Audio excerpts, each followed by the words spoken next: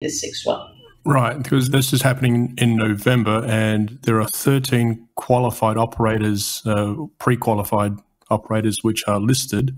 So how has this new type of arrangements changed the industry? I think it has changed quite dramatically, because what you see now in Brazil is a cluster, I would say, of operators. So you continue having the regular bidding, what we call the regular bidding rounds, or the bidding rounds that are concession based. We just had a few days ago the 16 bidding round on concession. And on those concessions, you see a bit more interest of mid-sized type of operators, some independents, worldwide independents, some Brazilian operators, and some of the major operators, especially if you go to more deep and ultra-deep water, or some of the new frontiers, such like the equatorial margin in the north of Brazil.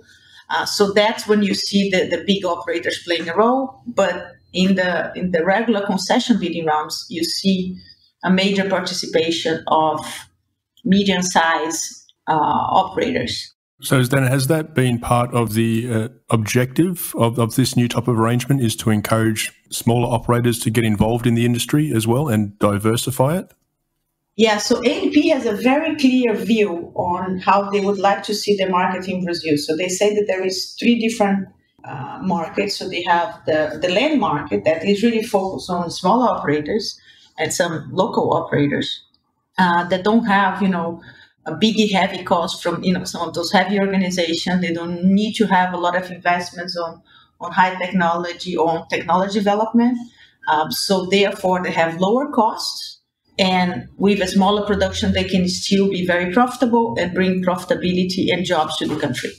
Then you have this middle block of these medium-sized operators that you're talking about, maybe shallow water, some of the deep water, but not as complex, more known fields or mature fields.